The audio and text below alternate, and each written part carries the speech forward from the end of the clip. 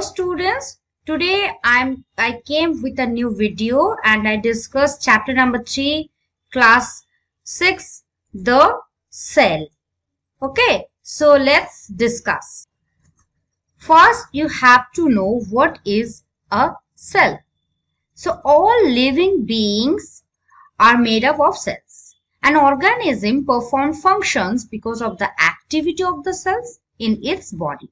For example, in plants, the cells in the roots absorb water and minerals from soil, but the cells in the leaves contain chlorophyll contain chlorophyll for preparing food by the help of sunlight, carbon dioxide, and water. Similarly, an animal can move from one place to another due to the muscle cells, and these muscle cells continuously contract and relax. So for all these reasons, or so for all this purpose, we can say that a cell is the basic structural and functional unit of a living organism. So this line is very, very important. So my dear lovely students, please underline and remember this sentence. So next is building blocks of the life. So what do you mean by this? So first you have to know why we cells are called the building blocks of life. Because it performs all the functions, all the life processes independently. That's why we say that they are the building blocks of life. So this is the very important line for your fill in the blank question. So cells are too small to be seen by our naked eyes. It can be seen by using a microscope. So you need a microscope to see them. Next, we discuss the discovery of the cell.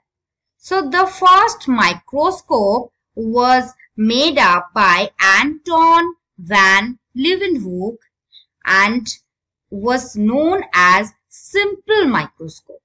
So this microscope, simple microscope, was made up of a single lens. Okay.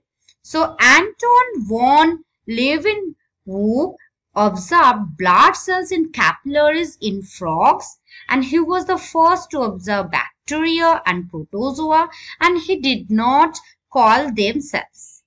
Robert Hooke developed a compound microscope and observed small box-like structures in it. So cork is the outer part or the outer layer of the bark of a tree, and he called these box-like structures as cells. Thus, cells was discovered and named for the first time by Robert Hooke in 1665. So this line is very, very important. Please underline this line and remember it. So here you can see a cellula. Cellula is a Latin word for cells. It means a small compartments. Okay. So you can see it. Please underline this. So Robert Hooke had actually observed a dead cells. Next, we discuss the cell is the basic unit of life. What is this? All this importance, all these lines are important. So you can see a cell is the basic structural and the functional unit of life. A cell is capable of independent existence. A cell can perform all essential functions for its survival. Most cells are microscopic, that is, they are so small and that they can be seen only under a powerful microscope, and all organisms start their life as a single cell, and every cell has a lifespan. So old and worn out cells are continuously replaced by new ones. So new ones means this new cells arises from a pre-existing cells.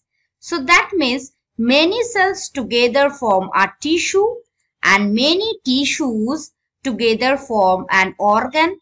Many organs are form an organ system, and many organ systems are together form an organisms. So, many cells together form a tissue and many tissues together form organs and last the organisms.